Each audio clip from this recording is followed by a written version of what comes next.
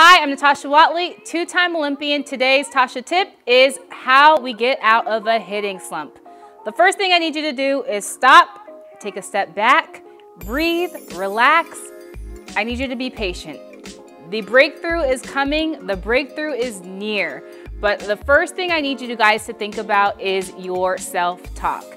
With our self-talk, I want you to take notice the things that you're saying to yourself. That's the first way to break through this hitting slump. We've got to have positive self-talk. I know when I was going through these hitting slumps, I would say I suck, I can't do it, don't strike out, don't swing at this pitch. Everything was negative. Once you can change that self-talk and you start to get to that place where I can hit an inside pitch, I can hit an outside pitch, or I am looking for this pitch, or I can, or why not me? Once you start to have that mindset, you will notice your at-bats will be so much more different. It's not a doomsday. It's a great place to be is in the batter's box. Next thing I want you to think about is having mini wins. So something that I did as a hitter was I would create these mini wins for myself when I was going through a slump or I wasn't getting the results that I wanted.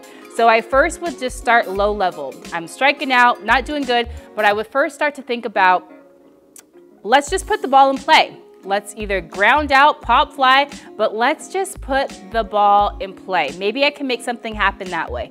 Next thing was, how can I hit the ball harder?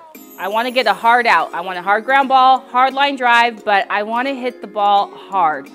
And then that's when the breakthrough would start to happen. I would start to find holes, okay? So just start to create these mini wins.